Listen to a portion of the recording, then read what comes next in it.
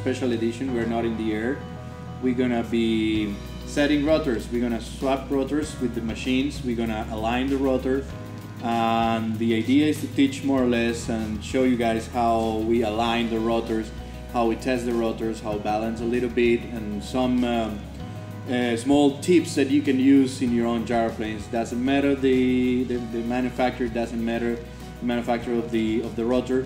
The most important thing is you know the principles of the alignment and the tension and the balance they have. Remember, there's three important key parts on a gyroplane. First, they have to be, when you spin it, they have to be like a frisbee, then became as a kite when you start pulling the gyro, and then you're flying like with an umbrella. So, because all these three factors get together, the rotor becomes a really sensitive part of the gyroplane. So, maintenance and care is really important. Balance and alignment is the most important thing to reduce all this feedback and bad vibrations that you normally get, and sometimes you get annoying. Also, all these vibrations transmit to all the aircraft, and that can harm some junction parts, the screws, and etc. So, welcome again to a new special video. We have technical video. We're not in the air. Sorry about that.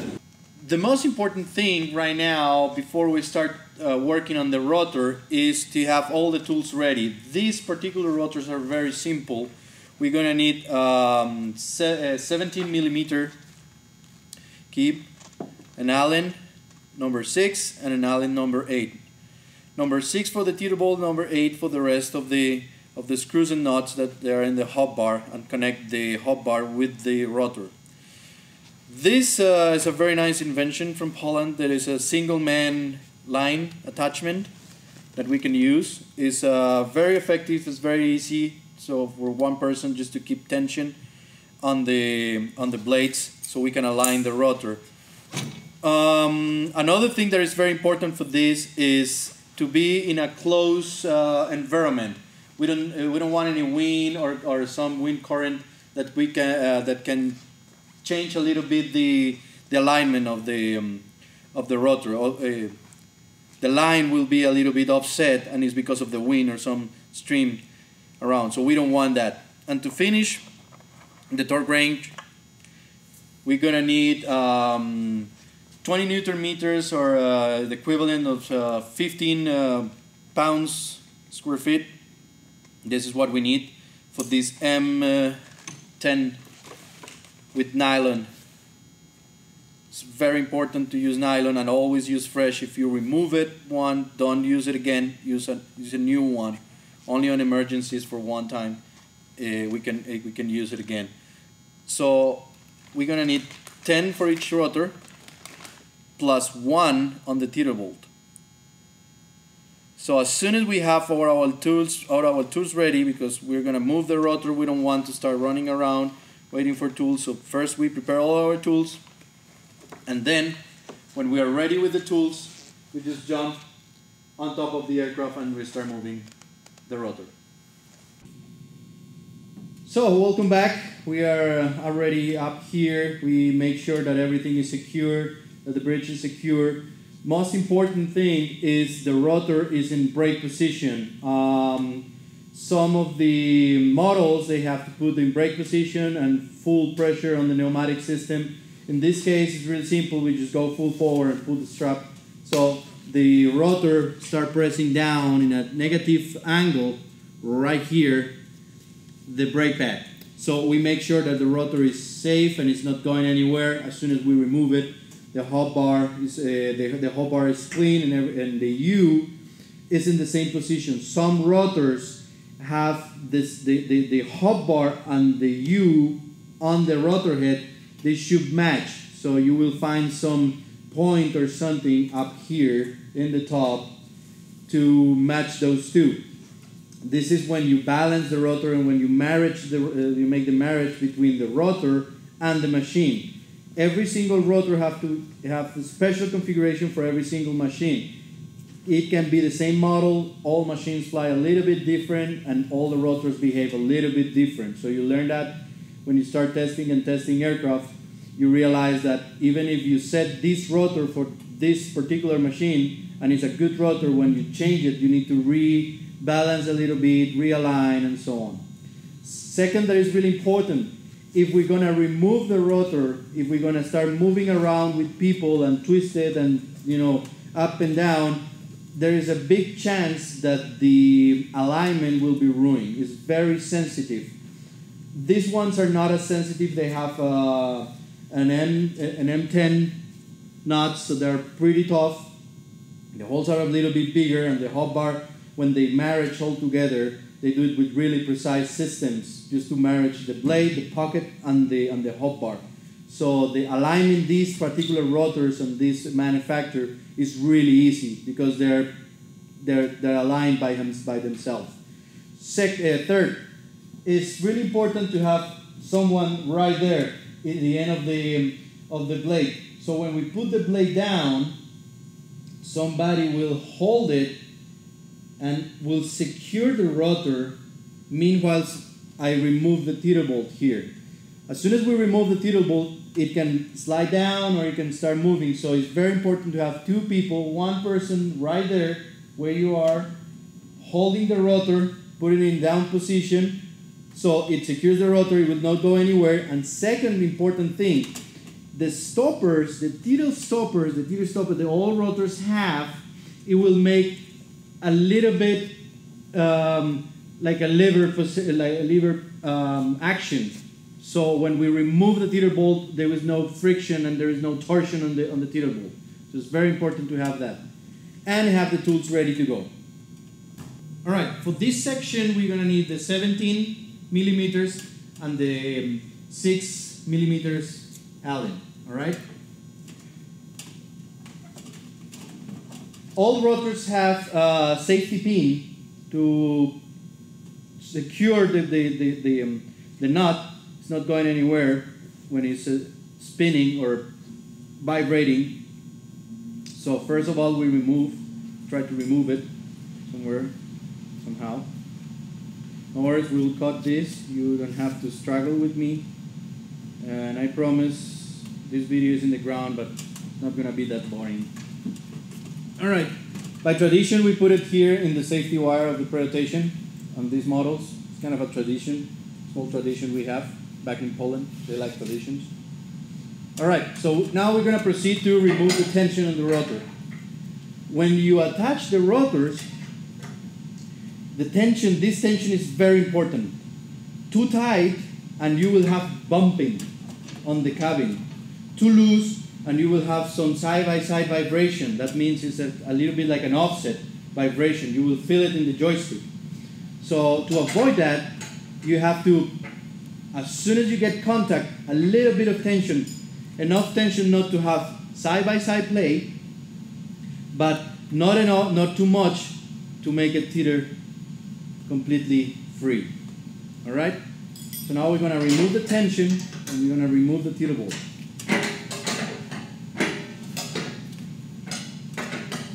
A very simple operation, but this is when it get tricky, because then someone has to go in the front, hold the rotor down for safety and to make a lever action to put it up so we don't have any torsion or friction on the tittle bolt. So this is the moment that you have to be careful, because you will remove the tittle bolt nice and easy. It should go nice and easy. This camera maybe is easier to see how the tittle bolt goes.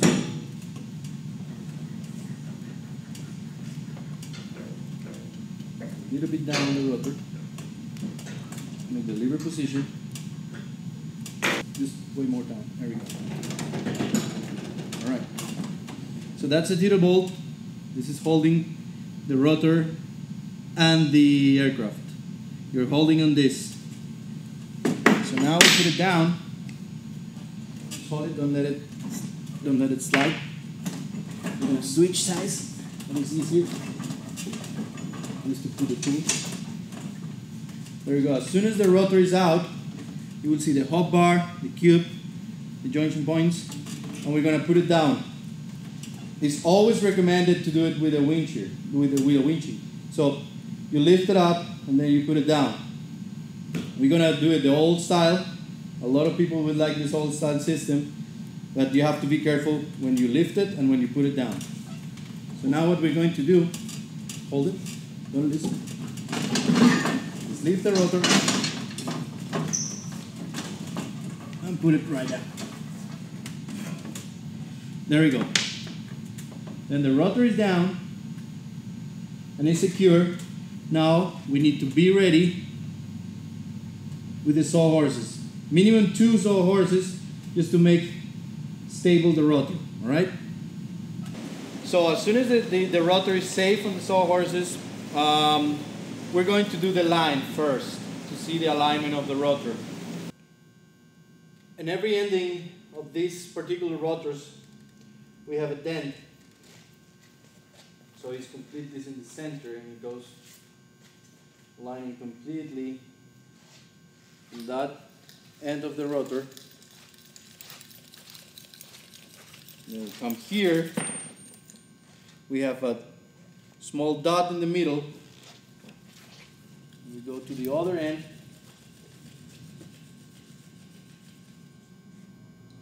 This is an 8.7 meters rotor, high performance competition one. This is the rotor that won the European and the World Championship of gyroplanes. So, as it is will never work, we need to make a small bow with the rotor, like making a kind of a tension. So we will see if the blades are a little bit unaligned or they are straight forward aligned. The problem when they're not aligned is the difference between the blade that is coming forward and the blade that is coming back. One is not gonna be in the same moment for the lift point. All right.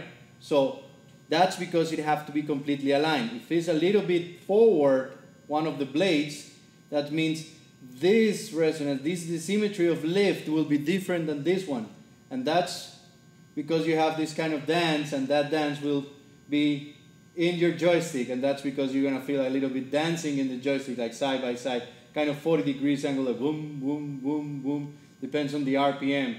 And that, remember, what you're feeling is the whole system moving and shaking, and you don't want all your mast and all the screws and all the cabin to start shaking like it is. So when the rotor is fully aligned, the symmetry of lift is perfect, so they cancel each other, so you will not have any feedback on it. All right? So the second thing we're going to do is going to remove the most closest one sawhorses. There we go. And then the rotor will start in some balanced tension. The idea is to make it as low as possible, kind of a ½ inch separation between the rotor and the line. All right? So we're going to start playing a little bit with the sawhorses, kicking a little bit out. There you go. More or less the same distance, but the important thing is we have here some space between. So as soon as we have some space and we see that the line is not touching in any point, for example, in that point, the line is touching part of the rotor, so it would ruin our alignment. So you see here, it's touching. So you don't want that. You really don't want that. You need that the line is suspended from here to the other side. So now the line is not touching any part of the rotor, so that we will make sure there is no influence whatsoever with some friction on the rotor or something that can ruin our alignment here. And then we just bounce it a little bit and we will see if it's aligned or not. This one have right tiny unalignment. It's after the 100-hour service. So if you put the camera around here, you can see what I'm talking about. So this is what we don't want. This point. It have to cross on top of the dot. So how are we going to achieve What that? do you mean by that? Sorry.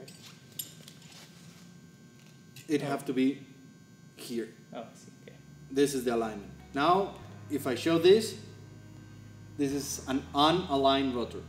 It's not aligned. So that small an alignment, that means the blade's a little bit forward,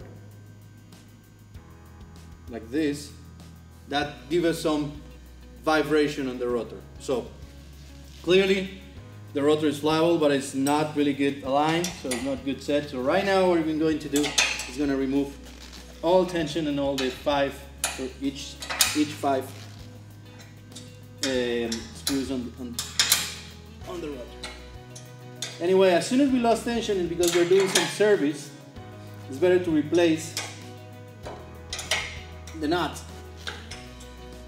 So don't get nuts, or get nuts, get new ones, get fresh ones. So now that the rotor is loose tension, that we can align, we can come back and see that when we lose tension, we can align the rotor. See? This is what we want. So when we apply tension, it should be